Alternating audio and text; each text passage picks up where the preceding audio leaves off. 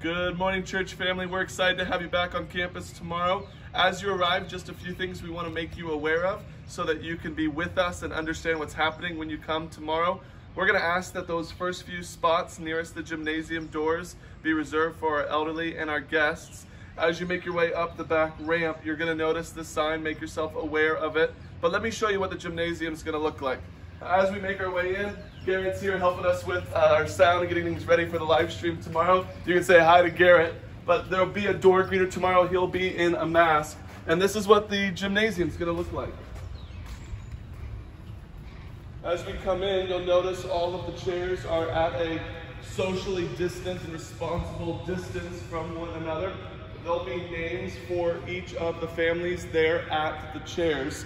And when you walk in, there'll actually be a station for the hand sanitizer. There'll be some masks. If you're bringing some children, we're gonna have adventure packs as well. We're gonna make sure that the children have something to do. We know it'll be a little bit noisier than normal, but that's perfectly fine.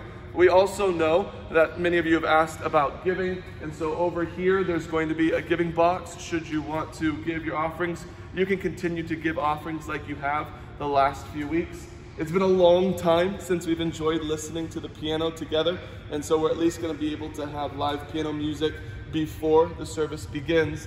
But that said, we're looking forward to worshiping with you. We can't wait for tomorrow. We're prayerful. I hope you are.